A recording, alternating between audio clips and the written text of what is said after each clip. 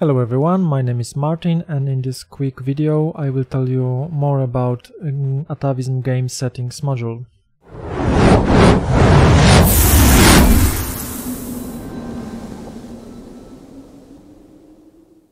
So first of all, Atavism Game Settings module is a module that affects almost every other Atavism modules, and it contains over 150 configuration parameters that you can set within Atavism.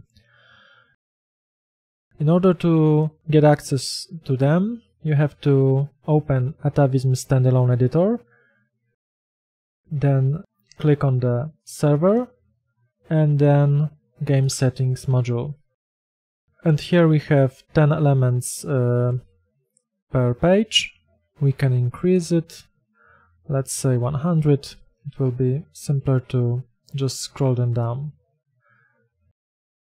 So as you can see, we have elements related to buildings, banks, chat, even character names, like if character name should be able to contain numbers or maybe spaces, how long the character name can be, what is the minimum length and maximum length of character name,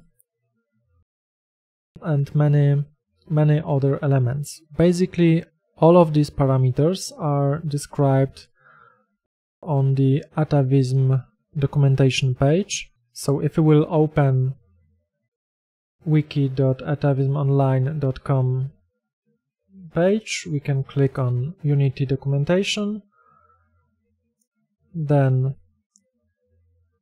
setting up Atavism, plugins, server plugins, and then game settings plugin. As you can see, we have few versions here. It's because with each release we are trying to provide more and more configurability for you, and in this case, in the time when this tutorial is being recorded, the newest Atavism version is 10.4.0. So if we will click on this version, we can see Atavism standalone editor view, and we have all parameters described. So we have general parameters like chat, like elements related to mob spawn, delay, tick, rankings, but also we have parameters related to inventory, like player bag count, which stands for how many bags player can have, and we have information what type of values these parameters can get. In this case it can be integer, and by default it's 4. And it's the same for all over 150 parameters, so all are described here. So this is extremely important Atavism module, because it touches all Atavism modules and configurations. And it's pretty powerful because of the number of parameters you can set to basically customize your game and adjust it to your needs. And to change any of these parameters, you just basically have to double click on the parameter you want to change.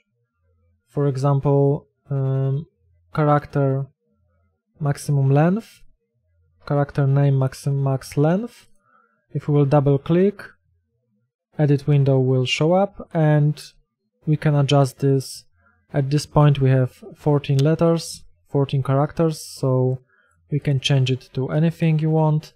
In this case is integer, so we cannot, for example, type any word. So Atavism is basically checking and validating all these values. but we can say that we can have 20 characters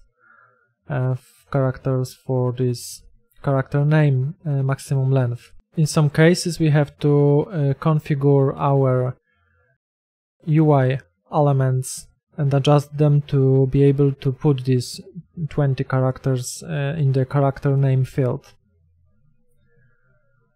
So even if this tutorial was pretty short and pretty simple, it's very powerful module, and we thought that it's important to cover this topic as well. So thanks for watching, and see you in the next video. Bye bye.